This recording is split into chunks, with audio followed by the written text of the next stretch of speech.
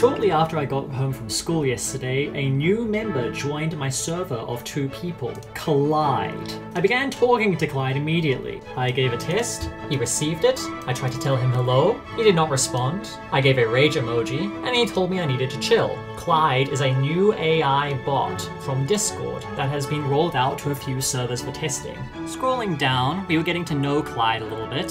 I then immediately asked him what stocks he would invest in if he had money. He responded Amazon and Tesla. If we ask ChatGPT,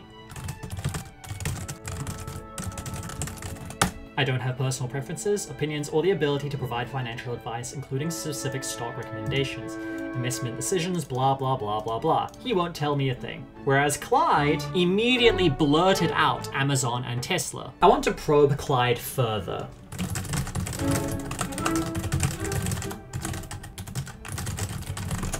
Tesla, Amazon, Ford, Apple, and Meta platforms are currently the most traded stocks on the NYSE. Same question to ChatGPT.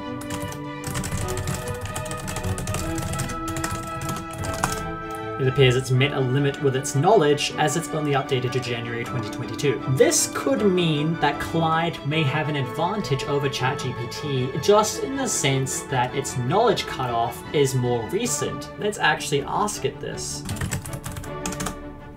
There's no specific knowledge date cutoff.